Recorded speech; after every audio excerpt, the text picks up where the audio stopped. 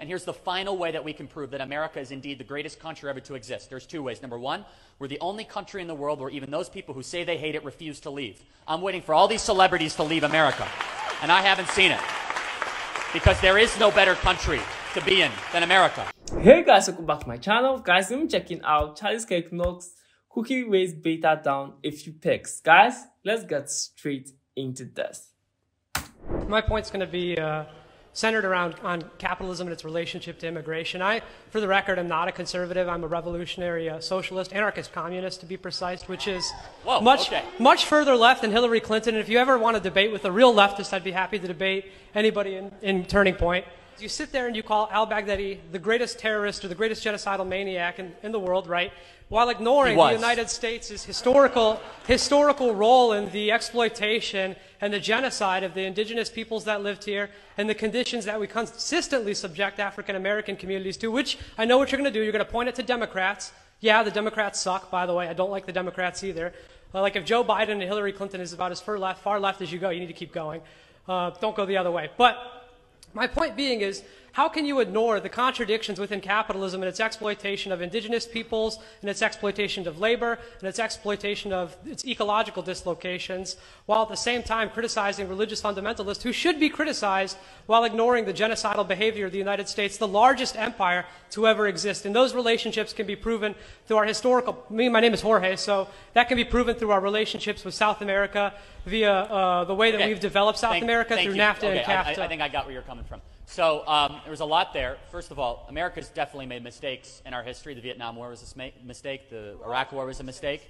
But America is not a mistake. The world is a better place because of America. Allow me to finish. I allowed you to talk uninterrupted. South Korea exists because of America. America went into the Korean War for one reason only, to make sure that the Korean communists did not control the entire Korean peninsula.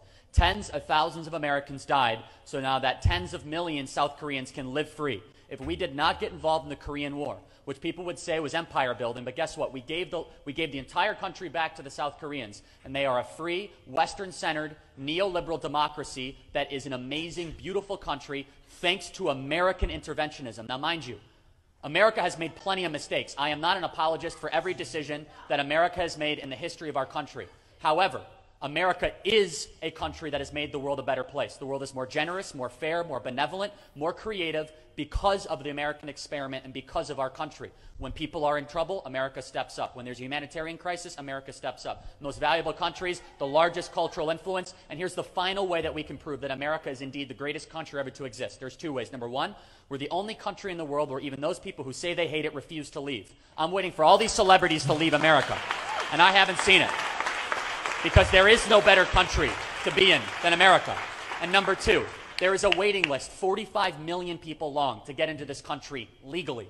We let in 1 million people legally into this country every single year. There's only 2 million legal immigrants into America every single year. We let in 1 million of those immigrants. In fact, I think that's too many. I think we need to actually have the RAISE Act by Senator Tom Cotton and moderately lower that over time. So this insinuation that America is an evil country and that it's within our fabric, which you're nodding your head and you agree with, is insulting to our history. It's an incorrect analysis of the good that we have done with the world. And honestly, it is not looking at what's actually happening, the amount of people that want to come into this country to make their lives better.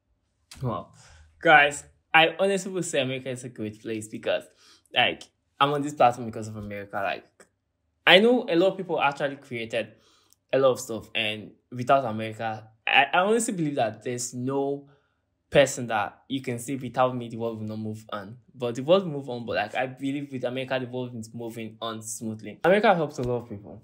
Like, first of all, I would say companies. Like, there are different tech companies from America that have impacted lives, like different NGO organizations that are helping lives. Like, I feel America is just a great place to be in. Like, the most free country in the world. Like, I can say America is one of the most free countries in the world because, like, it gives you this kind of ability to be yourself, for you to be free, for you to speak out. Like, you have your voice. Like, you can cry for what you want and you get it as far as it makes sense, even if it doesn't make sense, because now I don't really see how LG I'm not getting this video cancelled, but like, you can cry for what you want and you get it. Like, you have people who have listening ears that are willing to listen to your pain And for me, I feel the country makes sense. Like it's a working country, like good roads, good everything.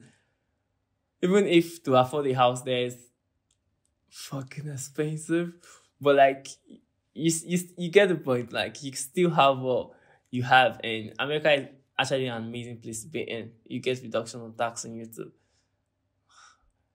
Sorry, I'm just I was lost. But like even America, like you have a lot of privilege being an American citizen, and I feel a lot of Americans that cry and brag a lot, they won't trade that for anything. Try being in Africa or try being another country where you can't use PayPal, Cash App, Venmo, even when you have the resources to work for it. You're not gonna fucking get paid for it. There are some pain when you see people trying their best to go to America and they can't, like, because you know America is a country where when you're willing to work, you make money. But guys, what do you think about this? Don't forget to like, share, subscribe to my channel. I'll see you next time, guys. Best.